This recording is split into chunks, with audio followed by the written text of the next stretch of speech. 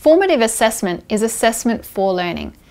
It's used at the beginning of an instruction period and during the process of instruction as teachers check for student understanding and to monitor student learning.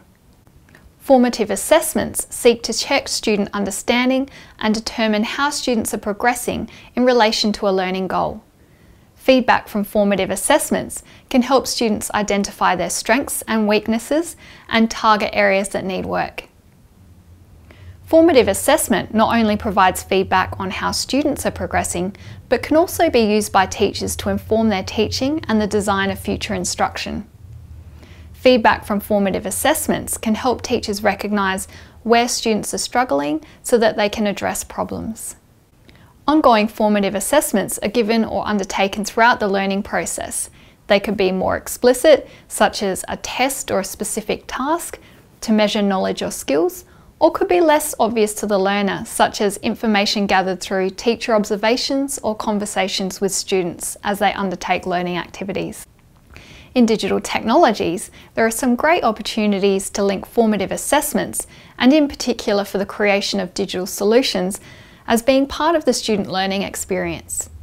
Testing, evaluations and feedback are an essential part of core digital technology skills and processes. For example, in design thinking, iterative designs and computational thinking, testing and evaluating ideas or solutions are a critical part of the process. Can you imagine the production of an autonomous driving vehicle that hasn't undergone rigorous evaluations and testing? Can you imagine the design of assistive technologies that haven't had some form of user feedback? Building students' skills in being able to provide, receive and act on feedback is essential for their progress in digital technologies.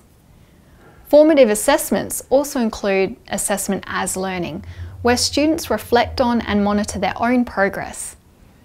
Integrating formative assessments during the various stages of designing and developing digital solutions can support students in terms of identifying how they can improve, as well as developing their own skills in evaluating solutions and providing feedback.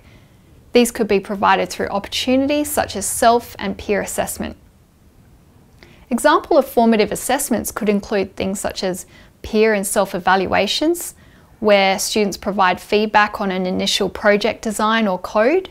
Another example could be tasks in which students encounter a very similar problem but within a new context to test their ability to apply and transfer learned skills and knowledge, such as navigating a robot to solve a new problem. Another example could be digital or paper-based formative quizzes or tests in which students' knowledge of digital technologies content is reviewed.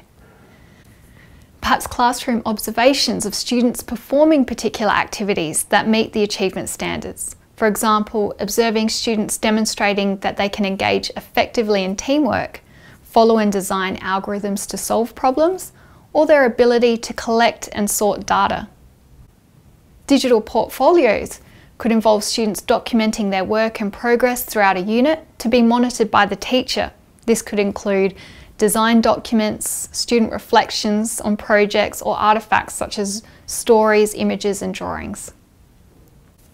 Another technique are think-alouds or student interviews, in which teachers engage students in conversation to determine their understanding of content knowledge or their problem-solving processes in a learning activity. This could be undertaken as they learn about digital data or learn to count in binary, or their implementation of solutions using a particular programming language. These are but a few examples.